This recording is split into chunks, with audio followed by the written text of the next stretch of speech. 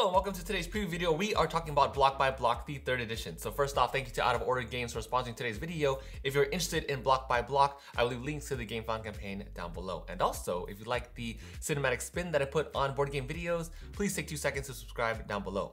And with that, let's get started. So Block by Block is a cooperative or semi-cooperative game where you will be taking on 1 out of 4 factions. Each of them have a unique ability. You have the Orange Prisoners faction who excel at attacking. The Yellow faction workers have more flexibility in building. The Green neighbors excel at defense. And the Purple students are great at mobility. You'll be fighting against the police, building barricades, occupying different districts, looting different shopping centers, building mutual aid networks, and overall the goal is to liberate the city before time runs out and the military arrives. So here is how your turn works. We're gonna start off in the nighttime phase. And the first thing you're gonna do is draw one of these police ops cards. And it depends on the cards that you draw, it depends on what your police morale is. So right now, it is on the brutal phase. So that one means you're gonna be drawing 2 police ops cards. And these pretty much are going to be very, very bad events that happen throughout the game. So for example, this card is light reinforcements, which means I'm gonna add +1 to police morale. And now it's gonna go from brutal to deadly, which means on the next player's turn, they're gonna be drawing 3 of these event cards. And then from there, it also says all police vans deploy 1 police squad. So we have a staging area where you add more police, and these white cubes symbolize the police faction. So for each district that has a police van, I'm gonna be adding in 1 of these white cubes all around the districts.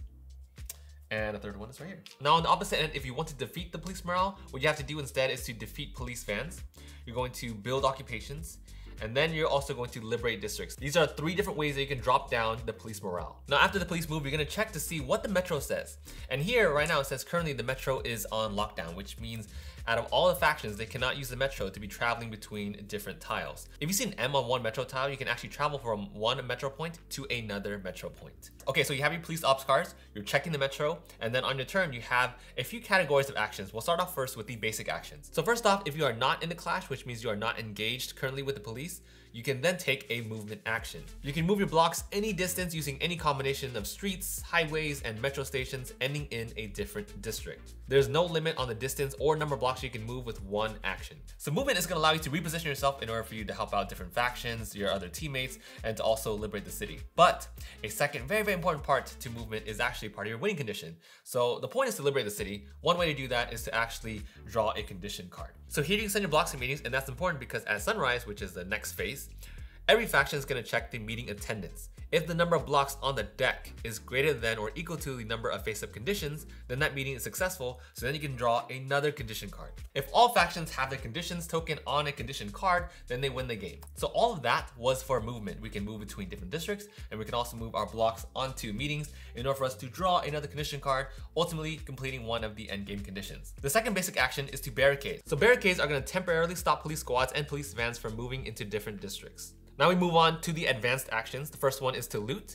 So when you're looting, you can place a token on a burn side and draw 1 of these loot cards. Now loot cards will tell you when you can use them and also give you beneficial effects during that phase. Now you'll also notice that these tokens have a graffiti side.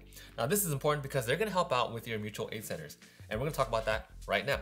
So the other action aside from looting in the advanced action category is to also build. With the police faction getting stronger every turn, you also have ways that you as a faction can get stronger as well by building different occupations. So here's how that works. You have 3 different types of occupations. You have your faction start, where at the start of your turn, before rolling action dice, you can actually form 1 block in that district. You have your assembly hall, which is going to form more blocks later on. Now this one's gonna let you draw 1 loot card per graffiti on and adjacent to that particular district. So depending on how many blocks that we have on the map currently, it's gonna allow us to roll more and more action dice. And those action dice are gonna allow us to take different actions from movement to building different occupations. Now, a couple other things to note. So at the start of our turn, we're rolling action dice. We are taking movement actions. We're building different occupations. And one of the last actions to talk about is to, of course, be in a clash. So in order for you to defeat 1 police squad, you're gonna take 1 of your action dice, make sure it's at an equal to or higher number than the number in the middle, which is the district number. And then that police squad gets kicked out into the staging area. Now you can also attack a police van, but these are much harder to defeat. On the first attack, they're gonna be flipped over to their side. On the second attack, they're going to be flipped completely over, and on the third attack, they're going to be defeated completely. When you defeat a police van, it drops the police morale as well. So we are drawing police ops cards depending on the police morale. We're going to be taking our turns depending on what dice that we're rolling, and then we're going to be moving, defeating different police squads, and building different occupations. And then from there, The next person goes, draw another set of police ops cards, and then they take their turns as well. After everyone takes their turn, we're gonna move on to the sunrise phase. Now here, police vans are gonna be repaired, police vans then attack, and then police squads will attack as well. Vans are really strong because they will defeat all blocks and evict any occupation that is in its current district. Police squads will always prioritize attacking blocks first and then occupations. Now after police squads attack, they stay in that district. Now after police vans are repaired, after the vans attack, and after police squads attack, then police vans are going to move as well. After the police take all their actions, now we check to see if a city is liberated. So this is kind of like a chain effect where the district has to be adjacent to another district that's already liberated.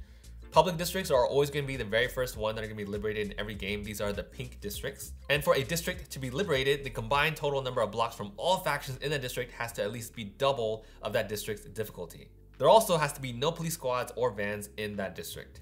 So after you check all those conditions, you can be taking off all the components off that tile, flipping it over to the other side, and you'll notice here how this is a colored side, and then you can pick up one of these liberated cards. It's going to tell you what decisions to choose, and depending on which one you choose, it gives you a different resolution on the back of the card. Every choice that you make is going to be a beneficial outcome, and if everyone's met a condition, then you win the game. So that is a preview for Block by Block, the 3rd edition. If you're interested in this game, again, check the links down below.